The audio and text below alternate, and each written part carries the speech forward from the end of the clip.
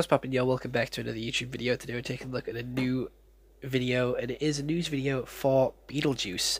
Beetlejuice is the title of the upcoming Beetlejuice movie, and if you say his name three times consecutively, Beetlejuice, he will appear. I have not watched the first one all the way through. I do believe I have watched parts of it, and we have Michael Keaton returning. This is a big time in Michael Keaton's life. He has come back as Batman, and now he's coming back as Beetlejuice. So he's making his comebacks, and with the Entertainment magazine, we have two exclusive looks at Beetlejuice. We have him here looking like he's just come out of his little toy world, his little tiny world, and he looks pretty cool. He looks pretty much identical to how he used to look, not gonna lie. He looks very badass, and he does have his own Lego skin. And if he does have his own Lego minifigure, maybe we'll get Lego sets based on Beetlejuice, and if we do, you know I'm going to snatch them right up.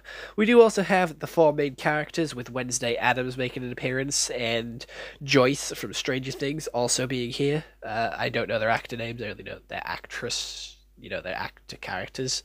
And they're all here. Looks like they've just been to a funeral, and I do believe that funeral sparks off the story, where they go back to the house and, let Beetlejuice free, maybe to speak to this dead person that they have once lost, as he's like a ghost and a spirit now.